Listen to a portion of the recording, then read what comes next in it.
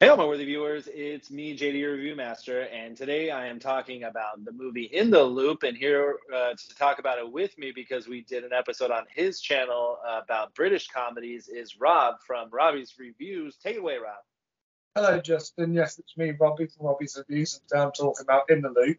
This is a political British comedy film based on the TV show The Thick of It. This stars Peter Capaldi as the spin doctor for the British Prime Minister, and he's got to deal with the US relations that the UK has. This also stars Tom Holland and James Gandolfini, who also shine in their own way. And this movie is all about the performances and the dialogue.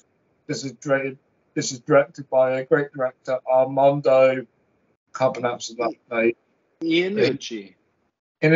He also made Veep and the David Copperfield film, and also another favourite British comedy film of mine, Death of Stalin. But today we're talking about In the Loop.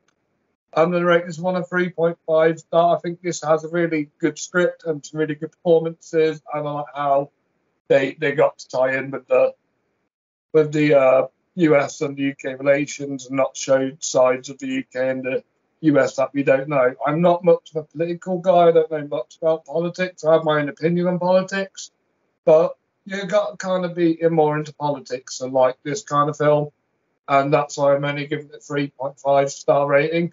What did you think to this, Justin? Yeah, I'm the same way. When it comes to politics and political stuff, I'm not the person to talk to about that. I just don't. I don't have an opinion about it, and it's always argumentative. That's like one of the things that people argue over is politics and their religion, right? But this is a really funny movie. Yeah, I think. Peter Capaldi sort of steals the show. I mean, he's very, he's by the book, but he's very much, the one that's like making sure everyone's doing their stuff they're supposed to be doing. But his dialogue is just amazing. Like everything he spits out of his mouth was, very much gold. James Gandolfini plays the sort of general or lieutenant in this movie, and he's fine. Zach Woods is in this, who's in The Office, which this movie very much has an Office sort of feel to it. It's not documentary style, but it's the styling of it, but it's know that there's cameras around. Also, Anna Klumsky's in this movie, who she's Veda in My Girl, which is one of the greatest movies. Very, very much a classic. But yeah, Tom Hollander's also fun in this movie. Yeah, it's a witty comedy, very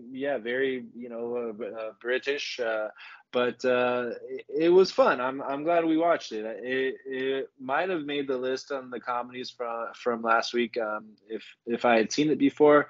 But it's just fun. I mean, it's stuff that we see nowadays. This had great writing. It was nominated for an Oscar for Best Screenplay in 2010. This is a 2009 movie, and I enjoyed it very much.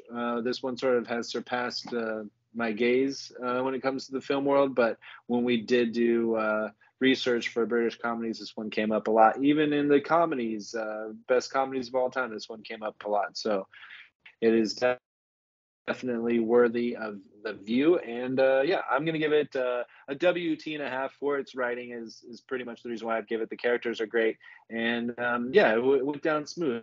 It was an easy watch. What are your final thoughts on In the Loop? I do want to watch The Thick of It, the TV show, to understand more the content behind it. But for a political comedy, I would say this is well written. Yeah. Better than The Campaign? Yeah, better than The Campaign.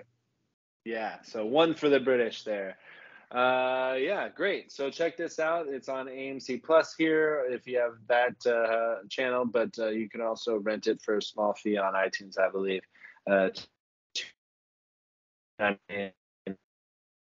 Thanks for coming on, Rob. As always, I love chatting movies with you, and tell people where they can find you. You can find me on my website, Robbie's Reviews. You can find me on Facebook, Twitter, and you can find me on TikTok, where tomorrow I rank my August watches.